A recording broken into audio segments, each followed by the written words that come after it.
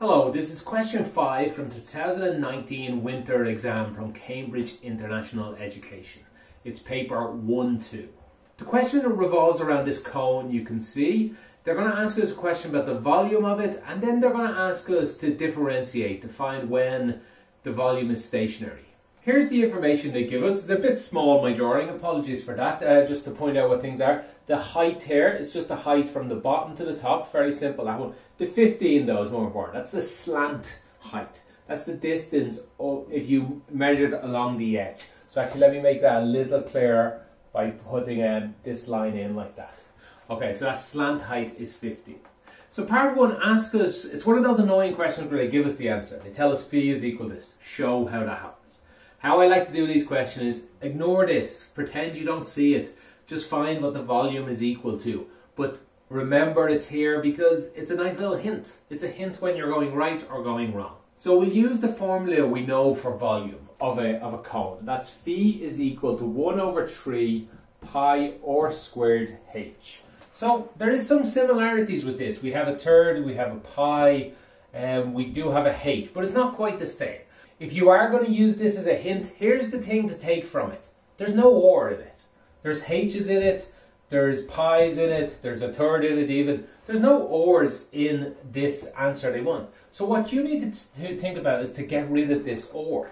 So really, how we get rid of something is just find out what it's equal to. What you really want to do is get or equals something. Sorry, or squared equals something would also help. But or equals something. So how would we do that? Let's look at this again from the side. Let's draw it in a two-dimensional way. This is a h, this is 15, and this here is or. That's this distance here. This distance here is or. If we look at it like this, we can see it's a right angle triangle. We chose to come straight down into the middle here. Straight down into the middle will hit the center of the circle. So we can use Pythagoras theorem here. That's 15 squared is equal h squared plus r squared. And we want to get rid of r squared. So that's very handy because r squared is right here. This is saying r squared is equal to 15 squared is 225.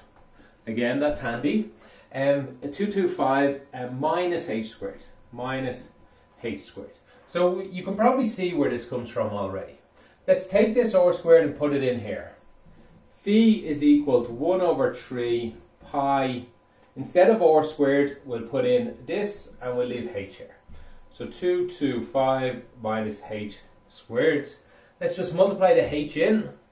Again, you might want to multiply everything in. That's fine, but you are trying to make it look like this. So keep an eye on what this was. The 1/3 pi, leave that outside. The h is not here. So let's multiply it in and hope it looks the same.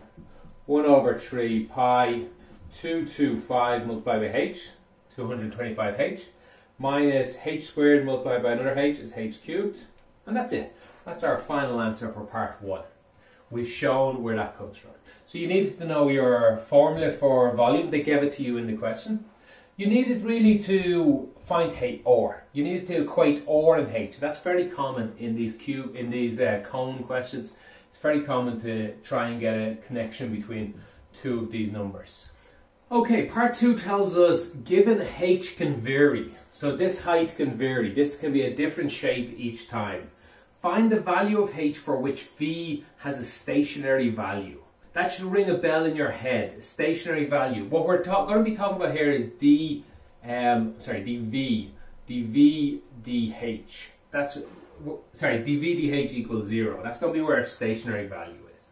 That's because this phi squared here, this phi squared, if we were to draw this, now I don't know exactly what it looks like, but there's a cube function here. So it's going to look something like this. It might be a bit flatter than that.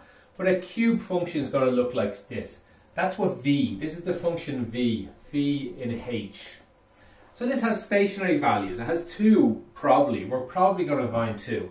Although it says find stationary value. There's no s at the end of value. So that's another little hint they give us. We'll see why that appears. So yeah, as h varies, as we vary along h, at some point phi becomes stationary. We can see that. Phi is going up, phi is going up, phi is going up, phi is going up, phi is going down, phi is going down, going down, going up, going up. There's 2 points right here where it's not going up or down. It's stationary. That's what stationary means. And how we find this? We find dv dh. We find when its slope is equal to 0. Okay, so this is what we need to do. Dv dh is equal to, so let's just differentiate this. The constant out front can be ignored and we'll just differentiate what's in here. We can take them separately. The first one differentiated is 225. The 1 on the h multiplies by 225. H to the power of 0 disappears. As the constant h changes, how does this change? It changes by 225. Okay, as the cubic function changes, how does this change? We multiply by the 3. We use our formula basically. We multiply by the 3 out front, by h, and drop a power. That's the derivative of this. And again, we know at the stationary point this equals 0. So we just need to solve this. Divide across by this number. Divides into 0 times. So we're left with this, which gives us, let's bring this across. 3h squared is equal 225. H squared is equal, I think that's 75. So h is equal to plus or minus square root of 75. This will not get you full, well, we're not at the end of the question, but if they asked us for h, this would not be full marks. Both of these are valid answers in maths for h, but not in the real world. It's not. We need to ignore, we need to say h is equal square root of 75. The examiner is looking for you to find both and then to throw one of them away. You can say h is not equal to minus. You can say maybe h is bigger than 0 somewhere. Or really, they just need to see that you've thrown away one of them. You've thrown away the minus one. Because h can never be minus. It's a real world question. H can never be minus. But they didn't ask us for h, did they? They asked us find the value. Oh, they did. Sorry, they find the value of h for which phi is stationary. Determine, showing all necessary workings, the nature of this stationary point. So the nature of this point. So I drew earlier a little squiggle. There was 2 answers. That's the 2 of them there. One's a maximum, one's a minimum, probably at least. That's what I'm guessing this looks like. It looks like a cubic function. But let's find the nature of that a bit more mathematically. To do that, we get the second derivative. We differentiate twice on this function, and the second derivative, we'll just differentiate this one here again. The constant's still here. Differentiate this again. We have 1 over 3 pi. What's in the bracket we differentiate? This is a constant. When h moves, it doesn't move, so it goes to 0. Differentiate this. The minus stays there. Multiply by 2. 2 multiplied by 3 is 6. And we're left with a h to the power 1. So this is equal to minus, let's see, 6 multiplied by a third is 2. Minus 2 pi h. Minus 2 pi h is the second derivative of this.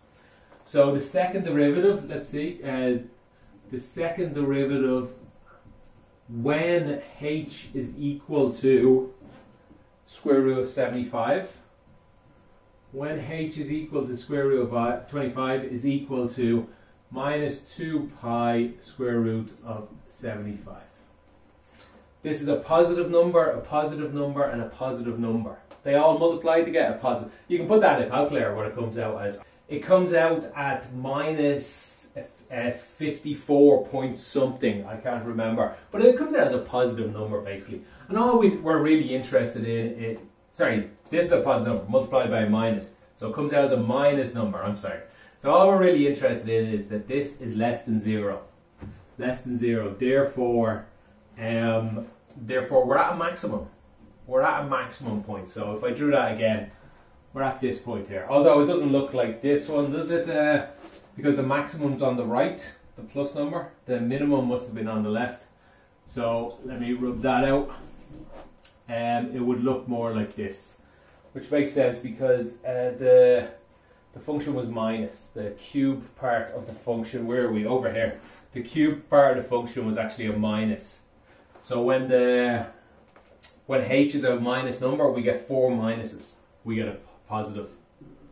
When h is a positive number, we get 3 positives and 1 minus. So it's a minus number.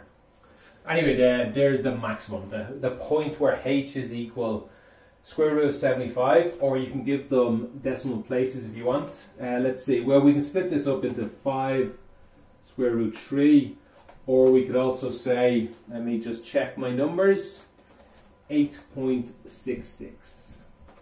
All of these are fine. All these answers are perfectly okay.